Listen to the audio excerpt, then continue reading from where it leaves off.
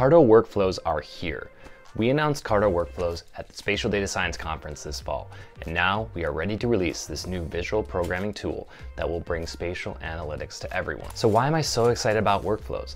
There's so many amazing things you can do with GIS and geospatial data in a modern data warehouse. You can perform just about any geospatial operation you want to with much larger data volumes than traditional GIS setup. Geospatial data is growing at tremendous rates, so new, easy-to-use tools will be essential to make use of and analyze this data. However, to really unlock the power of the modern geospatial data stack, there's been one big barrier in the way. Spatial SQL is powerful, yet very time-intensive to learn. Spatial SQL is rarely taught in schools and generally learned on the job. This takes time and effort, and there are minimal resources available to really learn spatial SQL for geospatial analytics. And for the wider analytics community, learning everything you need to know about spatial analysis on top of learning spatial SQL is an even greater challenge. Workflows is our approach to overcoming that problem, to help everyone take advantage of the power of spatial SQL and the modern geospatial data stack without needing to learn SQL yourself. Workflows uses a familiar model builder interface to allow you to create one or many interconnected analyses and string them together. With Workflows, you can import remote data, geocode, create drive time isochrones, build the distance matrix, find nearest neighbors, point and polygon statistics, spatial filter, spatial joins, make lines and polygons, count points in a geometry, pull lat longs from points, share your results over email, perform DB scan clusters or k-means clusters, create Voronoi polygon, create Delaney triangle, quad bin functions, use any number of H3 functions, clip polygons, measure areas, create buffers, create centroid, create concave and convex hulls, simplify your geometries, measure lengths, snap points to polygons, snap points to grids. Oh,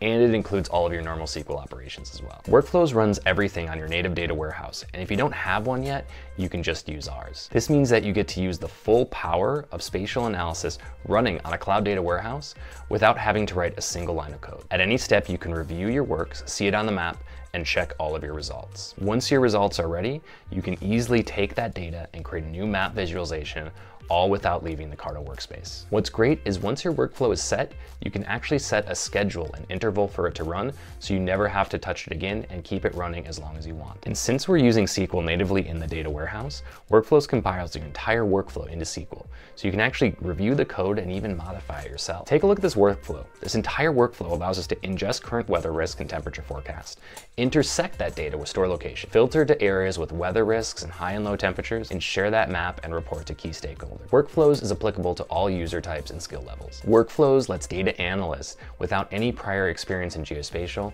leverage and use geospatial data in a cloud environment without writing code. GIS analysts can harness the power of spatial SQL and the cloud without spending lots of time to relearn a new skill. And data scientists and data engineers can automate common tasks or simple data transformations like importing and cleaning data. We think Workflows can work for everyone and will make using powerful new tools even easier for anyone that uses spatial data. But we want you to give it a try. You can sign up for a free trial at carto.com by clicking here. And if you're a student, you can actually get a free account by using the link in the description. Make sure to subscribe to our channel as we'll be adding new videos to this playlist right here. That's it for today, and we hope to hear from you soon.